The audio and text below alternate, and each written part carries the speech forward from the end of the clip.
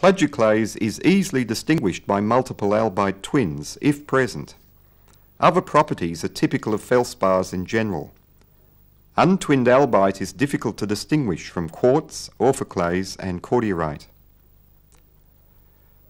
Albite twins are typically very narrow in sodic plagioclase.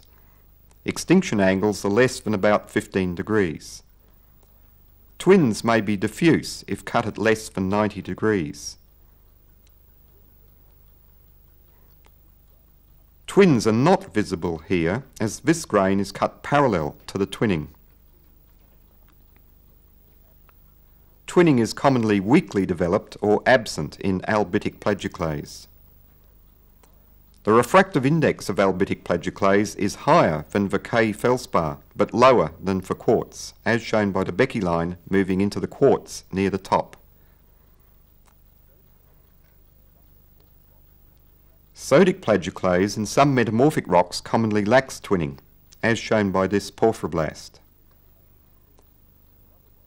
and commonly contains inclusions, but otherwise resembles quartz or cordierite.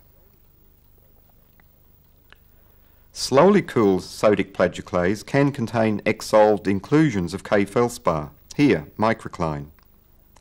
The Becky line always moves from the potassium feldspar into the plagioclase when the focus is raised.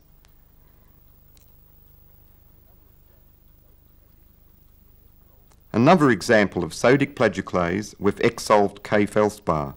This mixture is called antiperthite.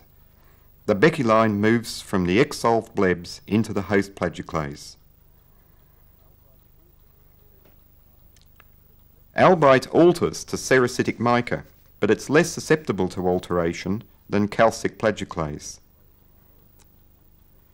Sodic plagioclase on the left is more susceptible to this alteration than microcline on the right.